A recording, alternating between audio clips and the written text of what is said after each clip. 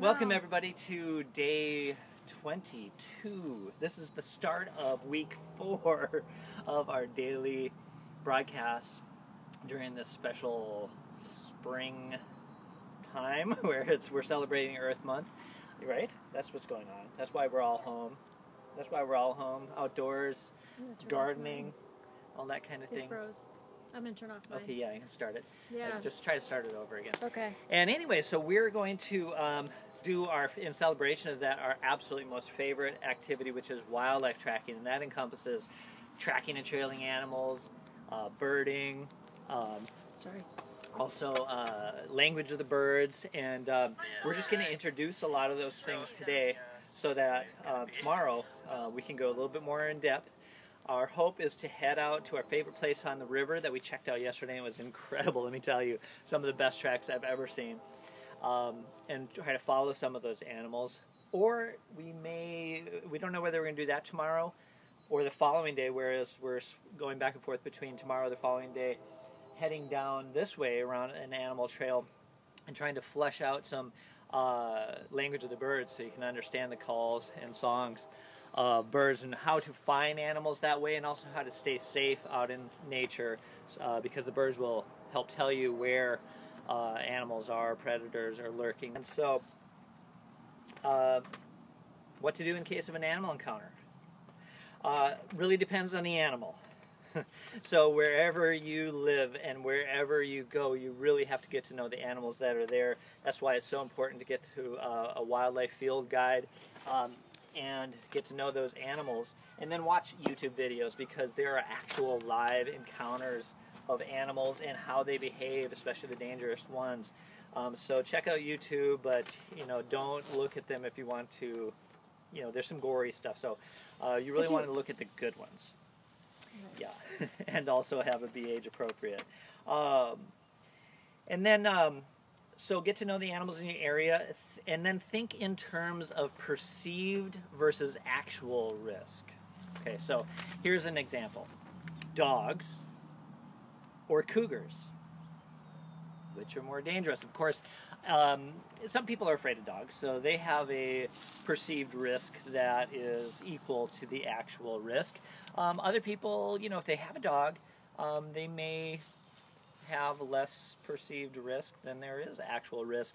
And if you look at the statistics, how many people are killed by dogs in North America every year versus how many people are killed by mountain lions, also known as cougars, also known as catamounts, also known as panthers, in North America. And just on Wikipedia, it actually has a list of every single attack that's kind of been reported, as well as the deaths. And so I won't even, I'll just let you look those up, because it'll be surprising if you don't know already. So the reason that the perceived risk of a mountain lion is so much larger than the actual risk is because when we go to sleep at night in mountain lion country, that's what we're worried about and thinking of. It's just all our dreams. And if you've read Where the Red Fern Grows, like I did, my favorite book as a child, that fear will never leave you, no matter what the statistics say. And we have actual friends that have, and in some of our classes, people have come that have actually been one of those 125 or 30 attacks in the history of North America. We also have friends who've lost their pets right out from under them from a mountain lion, one of our lead instructors on Vancouver Island, which a lot of them have happened on because it's weird out there. Anyways, so the reason that mountain lions aren't as dangerous is because if you get to know them, and just like with any animal that has a risk in your area, get to know them and their language. Mountain lions are pure predators, pretty much, and so they behave in an exact certain way. They're not omnivores. They don't feel one way one day and another the other day.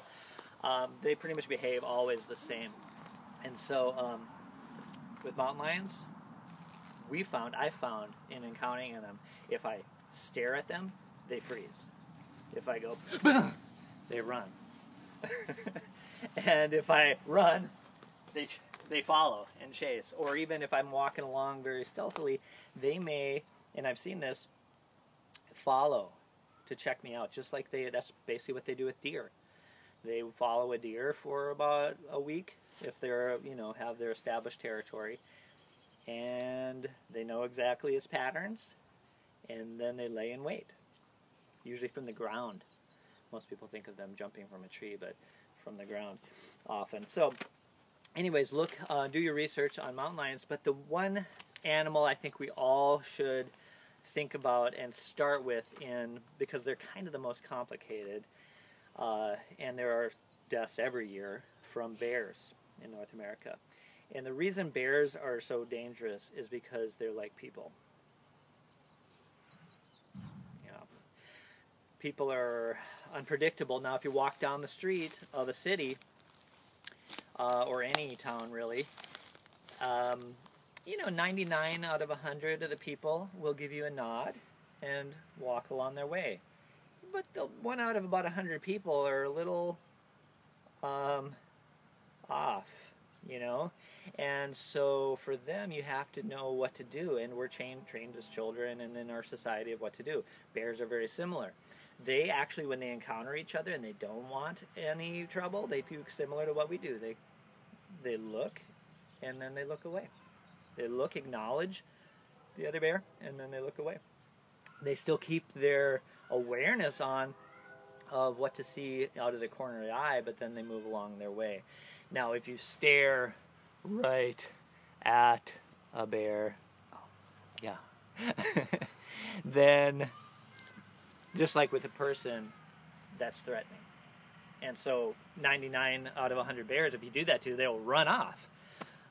But 1 out of 100, especially a big male or something like that, or a female that's protecting their cubs, they will not back down. They might even charge. And so go onto YouTube, look at those actual real charges that occur. And I won't go into it now, but there's a lot of, well, maybe in a later episode, do one animal and how to deal with one animal at a time, because it'd take forever talking. Because I want to get on to some more actual animal tracking. So the next thing we're going to move on to do is one little thing where I have run into bears, mama bears with cubs. I think we'll do an entire bear episode. Okay. Instead of giving away some of those things that have happened to me from my time as a kid in Grand Rapids, Minnesota, to being out in the wilderness here on the West Coast. Of course, I even have a bear story. Yeah, sure. And Kim has some great bear stories from, at least one from search and rescue days. Yep. Out in the woods. And I survived. yeah. And now mama bears usually, and of course there's a difference between grizzly bears and black bears, or American bears versus grizzly bears, should I say, because of size and everything. But mama bears are usually just protecting their young. They're not necessarily out to eat a person when they're attacking, but they might just teach you a lesson. So we'll get into that. All right, so now we're going to move on to some tracking reminders that we're going to be using. It probably will turn out to be all week, because this is what we love doing. Recommended books are really your elders. So that's what I was talking about. In this area, we use this by David Moskowitz. Rest of North America, if you want just a little handy-dandy Jim Halfpenny. And then your area, there's some other really good books written out there now. Just like there are for most things. Used to be just birding books were good, and multiple ones that are good. And now, finally, wildlife tracking, animal tracking has really gotten professional, thanks in large part to Mark Elbrock and what he's brought in the last 15 years or so. The other thing you want to have on hand is a knowledge of language of the birds. We're going to share that tomorrow and or the next day. And so just remember to listen to the sounds out there, because especially when you're tracking, a lot of times looking down or just looking out a little ways ahead of you, and it's hard to think about 2 or 3 things at a time, but you really have to maintain awareness of the birds, so you know what might be coming from behind you, or be off in the distance out ahead of you, or the animal has moved off in that direction because the bird alarms are heading off to your right. So you may be going forward, but it may have noticed that you were following it, and so it's circling back around, and you may be able to cut them off at the pass. So we'll get into some specifics of bird voices tomorrow, or the next day, to help you find the animals. And finally, think in terms of what John Young from the Wilderness Awareness School calls the 5 arts of tracking. And those are the 5 question words: who, what, where, when, and why. Because tracking is a mystery to solve. It's just like being a detective.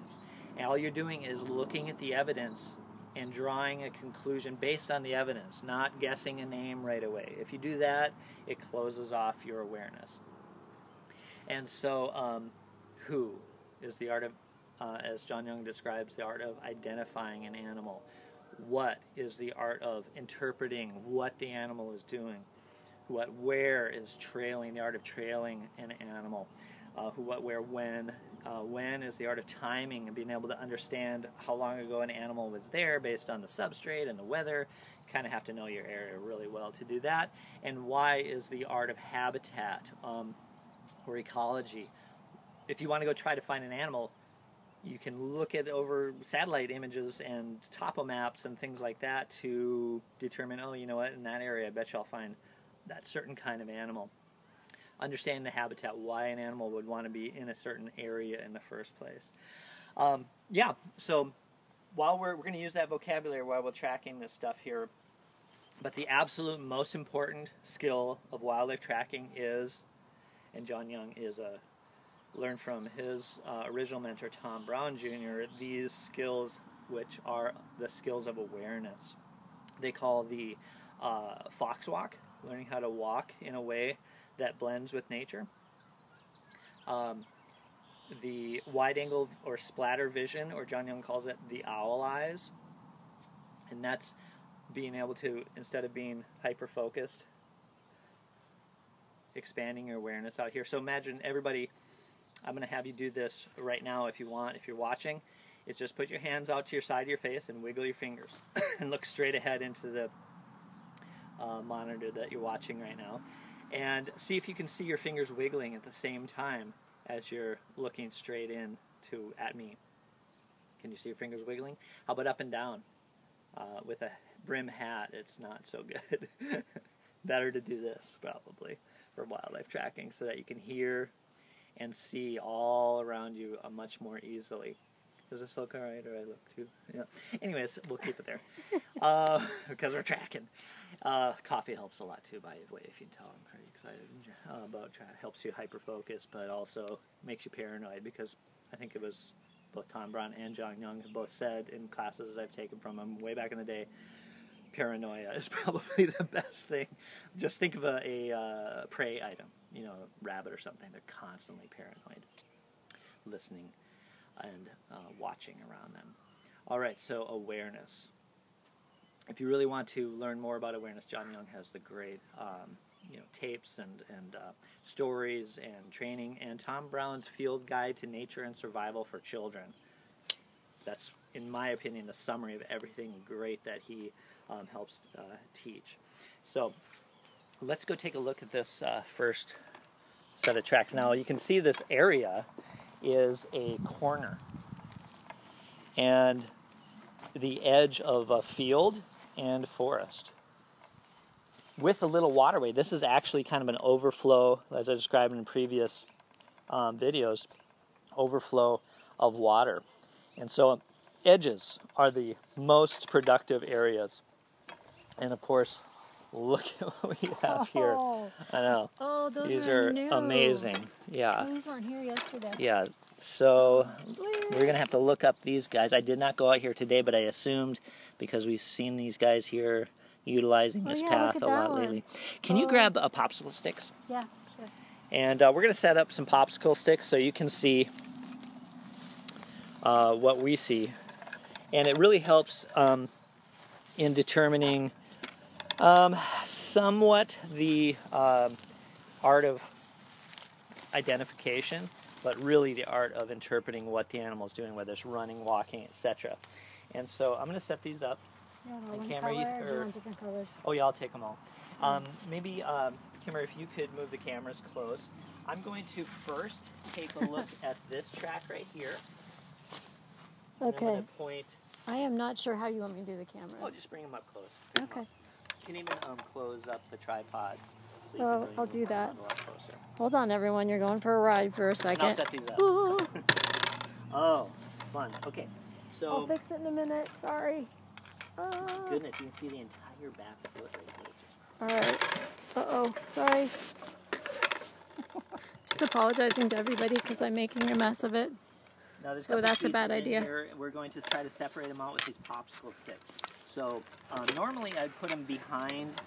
Can you look at these and see if you can? Yeah, is that perfect. good? Yeah, come even closer. Closer. So really down close here. Lift it. Close to here. Oh. Sorry.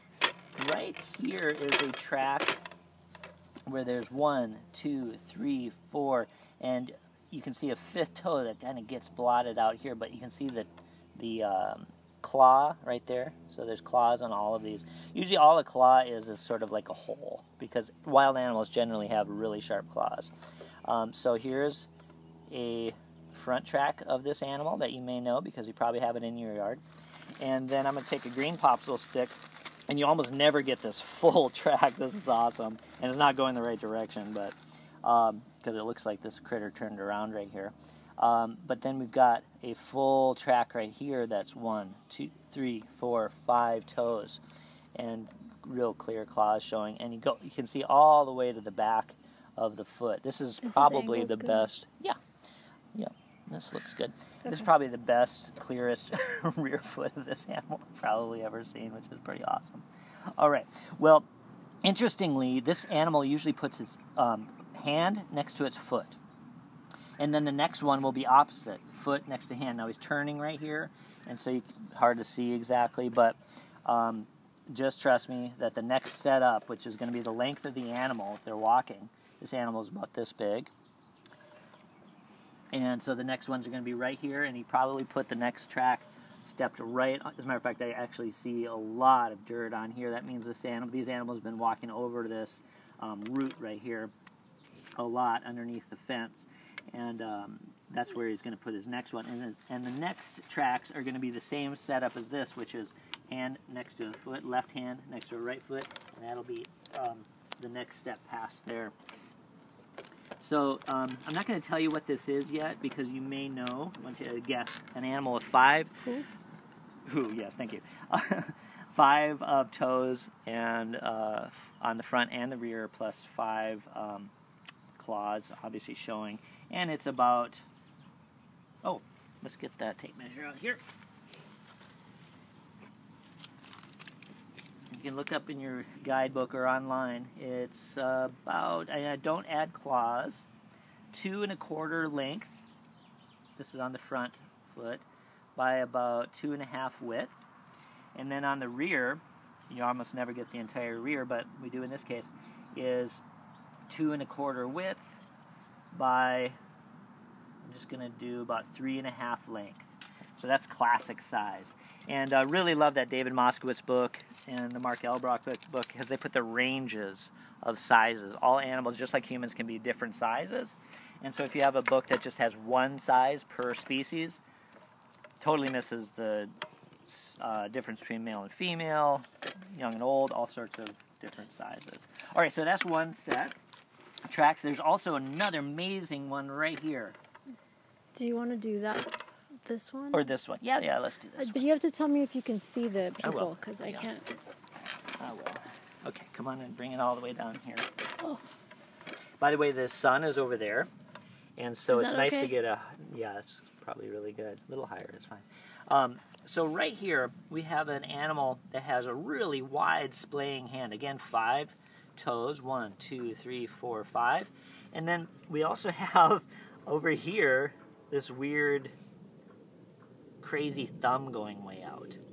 And space alien thumb. Yeah, space alien thumb. And interestingly, you can kind of see it on that one. Yeah, I'll show that in a second.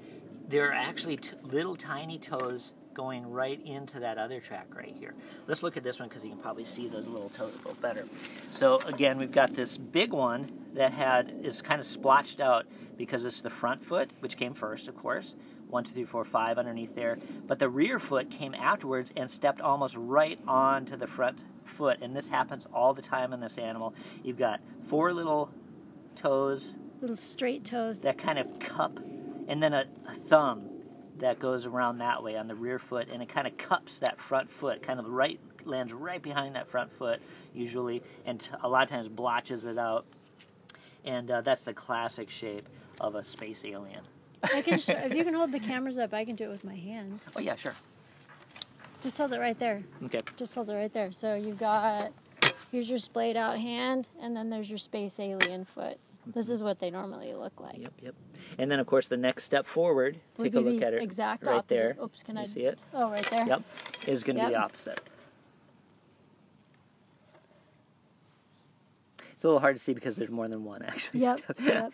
And that other animal stepped right with it as well. And then there's the next one. Yeah, the next one's right there, which is going to be the same one before that. Okay, well, anyways.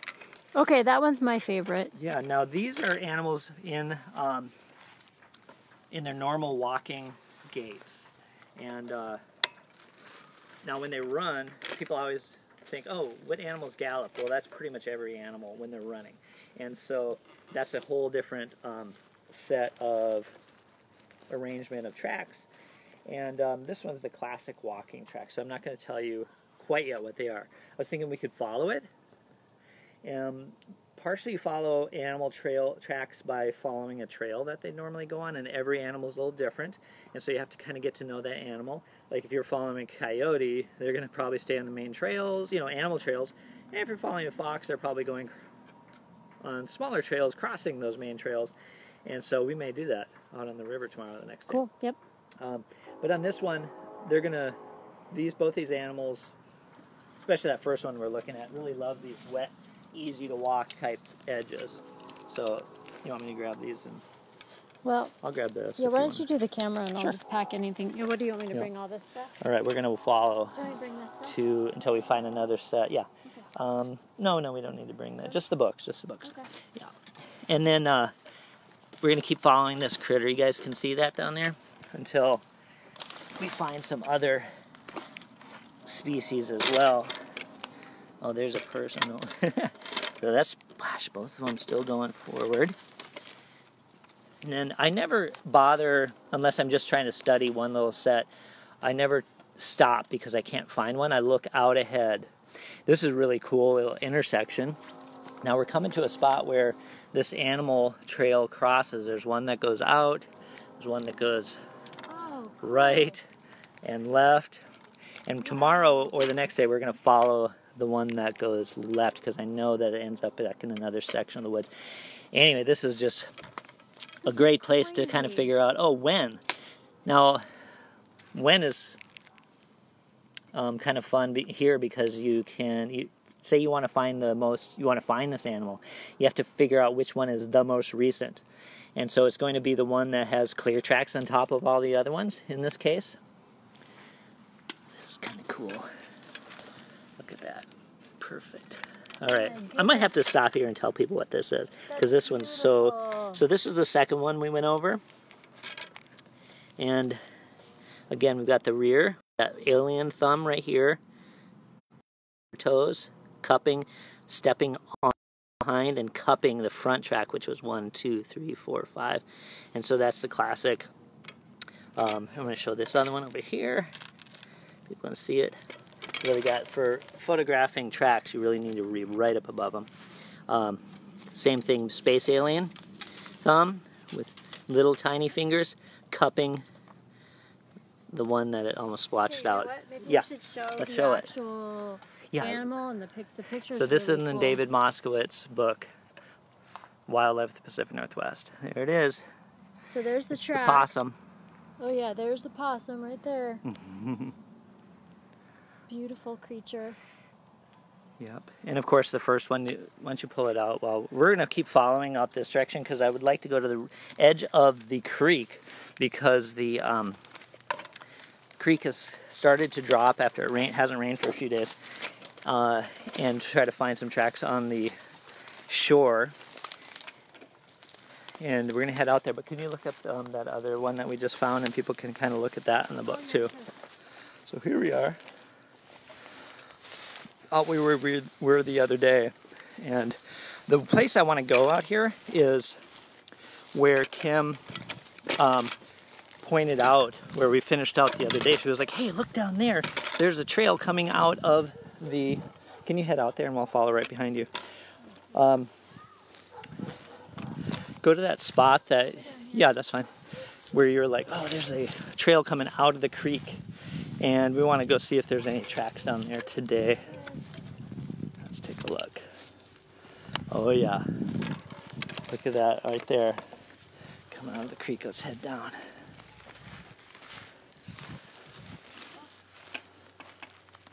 Did you hear? Maybe something slapping a tail or jumping in or something? Okay, let's take a look. This is kind of interesting. It's nice to have... That's very interesting stuff down here now. Oh yeah. Can you point at stuff so people can see the Oh, a good thing you have your, yeah. My boots on. Yeah. All right, well, interesting. Okay, so we've got these little, well, all I'll say right now is that you can get Mark Elbrock's bird tracking book. Hard oh yeah, to keep for the birdies right here. Probably shouldn't have, you know, when we go tracking tomorrow, let's not have them on the tripods. Definitely Let's have them just in our hands. Yeah. But yeah, those little lines are bird tracks. Birds. And down here we have killdeer along the water. Look at this perfect set. And we should look I'll have those to up. measure Oh, it. look at the little ones. What do you think has, right what, like marsh wren sort of size? Yeah, it could Tracks. be. Well, Could be a spare. We have to look those, measure that, and look those up in Mark Elbrock's book. Those are perfect. Yeah. I may plaster them. For sure. Okay, well let's look at this though. You want to just take it off? Go ahead and take it off. Okay. Right. We're going to look at this track right here. That's very interesting. Yeah. Just for a second. All right. So now these kind of look like those tracks we were looking at with a possum because they have the small fingers. But you might notice that they're not cupping a front track. They are kind of on their own. 1, 2, 3, 4. Maybe a fifth toe. Let's look at each of them and see. 1, 2, 3, 4 actually. Yeah, and then we don't see that alien finger, but it's about the same size, which we should have measured. 1, 2, you can kind of see claws, 1, 2, 3, 4. And these are actually stepping on its front. And so a lot of times animals will what they call direct register, and it should be straight over the top. Okay. People can see it like that. Direct register where there's a rear track in a front track, sort of similar to what we were showing you like the opossum did, only they put their rear track kind of right behind the front track. This one is the tracks are right on top of each other, so it's a rear on a front. And the size of this track, of course we can only measure the rear here because it's direct registering, is only about 1.25 inches at the most, maybe, and it's of course in mud, so it's probably less, 1 1/8. And it has 1, 2, 3, 4. Now, this family generally has 4 toes in the back that show, and 5 that show in the, excuse me, yeah, 5 that show in the back, and 4 in the front. And this is the rodent family. Yeah. And now it's coming right out of the water, as you can see here. I was wondering if there was more over there. Oh yeah, let's go check it out. Well, there's a lot of grass in here, so it's harder to see and make those out. But, oh, and then there's a big critter over here. Oh my gosh. Now this could be the raccoon again, but it also comes, yeah, way back to here, so it's probably the raccoon, but it almost reminded me of the size of a beaver, but it's not big enough for the rear track. Front track, maybe. But yeah, let's go back to this one, and I'm going to go with, because of habitat, and because of the number of toes, and the size, let's turn it this way so that people can look at it going forward. Here's one track, left tracks, front, rear on front, right, which is rear on front, lefts, rear on front, and you can see the front track claws right here that got obliterated by the rear track claws right there, and hand. 1, 2, 3, 4, 5 toes in the back, and if you could see the front, it would only be 4 toes showing here as well. Like 4. 1, 2, 3, 4, 5, right in there, and then underneath that got obliterated is the front track. Yeah. Well, Cameron, what do you think would be the rodent family coming out of the water of that size, about 1.25 inches? I'll show you. you a picture. Oh, you have it already, huh? Because you knew what we were going to find? Well, yeah, I mean, okay. I know what's going to be around here. Right. I can't see, so maybe. Okay, we got to plaster cast those babies. I know we will. So there's that little. There it is. Oh, Can you see mine's it? not. Mine's not on. Oh. Well, anyway. Anyway, so this little guy, and here are the tracks. Yeah. It's and it's those reflecting tracks. in the sun, Oh, so let's you turn can it around there. this way, maybe. Yeah. Right there, can you see it now? There, that's Okay, much great. better. And on those tracks are separated so that you can see the front and the rear. The rear is right here, 1, 2, 3, 4, 5, and only 4 showing up front. 1, 2, 3, 4 there, here. and 1, 2, 3, 4, 5. Sorry. Yeah, all my allergens are out here. Yep. Oh, Anyway, so grass. yeah, clearly 1, 2, 3, 4, 5, and 1, 2, 3, 4. So it says it right there. Oh, you can't I'm see gonna it. take this because it's not on. Okay, well, let's head back. Okay. I don't know if I'll be able to sing the song. This grass is totally I getting might have you. to get a drink of water. Good thing we're not around anybody, or they'd be just absolutely running in terror right now. Oh, and we haven't told them who the five-toed critter is, have we? I can show a picture. Oh, that's true. Yeah, let's show that. The second one that the first one that we looked at was, of course, your raccoon. Yay! Look at that cutie face. Yep. And look at it. Even in this picture, you can barely see the back of the foot. Rarely shows. You usually only get that middle part of the heel, or middle part of the pad, and then on the 5 toes. And then the front hand, of course, looks like a little front hand. And look at how they walk. Front next to rear, front next to rear, front next to rear, front next to rear. That's a right foot with the left hand, right hand with the left foot, and back and forth in that perfect walk. We are so lucky to have these guys I know. right behind our house. Can you believe it? Okay, Too so bad, your it's awesome. phone didn't quite do No, it, huh? my phone didn't All right, make well, let's it. head back up to, do you know what time it is, Kimmer? I have to save the song for next time. 38. Oh, okay, so this is going to happen every time we go wildlife tracking. I'm be like, oh my gosh, look at this, look at that, and it's going to go over time. So, I'm going to cut out the song today, maybe tomorrow. I was going to sing my original Tale of the Wolf, first song I ever completed and finished about 30 years ago. And it's, oh, what was the little one? Oh, couldn't read the book. Okay, yeah. Sorry, muskrat. Hey, Christy. Muskrat. Yeah. Yep, so opossum was alien space thumb, raccoon, or wait, this was possum, and possum, raccoon, and muskrat. Yeah, and interestingly, sometimes it's easy to mix up. Christy mentioned maybe otter. Can be mixed up with raccoon sometimes if it's not a perfect track because they're almost that size, and if you can't really see the fingeriness, then sometimes it looks like otter. And thanks, Christy, got it. Awesome. Back in the well, as Christy knows, I started really diving into wildlife tracking when Christy was hanging out. That was a long time ago. I still love it. Still love it. It's my favorite thing to do, Christy. All right, should we call it a day? Yeah, All right, should. Everybody, just remember, here are some reminders. Can you hold on to that? Yep. Reminders. Just to inspire you to get outside, enjoy nature in your backyard with the extra benefits of free vitamin D from the sun, virus mitigation, mental health, and if you want to go further, plant a garden. As many people are doing for food security and something to do around the house, just even pots on your porch. And I got to go drink some more nettle tea. I had 1 cup already. I'm going to have another cup. Really hold off these, just something got in my throat. I guess it really wasn't an allergy. It was something got in my throat. Maybe one of these bugs. All right, well, anyways, if you like this video, click on the link to donate. And that keeps our spring staff employed this summer while we're waiting for summer camp season to start. But if you just have a little time, get all your friends and family to click on our YouTube channel to subscribe because we need 1,000 subscribers. We're not quite to 500 yet. And once we do that, we can broadcast live to from the YouTube. Field. Yeah, from the field. Yes. It'd be so great to be able to broadcast live from our phones to the field. YouTube has this crazy rule that you need 1,000 subscribers before you can do that from your phone or a tablet. Otherwise, you have to be on your computer and Wi-Fi and stuff. You can't do it in the field very easily. And then finally, yeah, I'm going to leave it at that. And we'll see you tomorrow. Come watch us Everybody tomorrow. be well. Take care.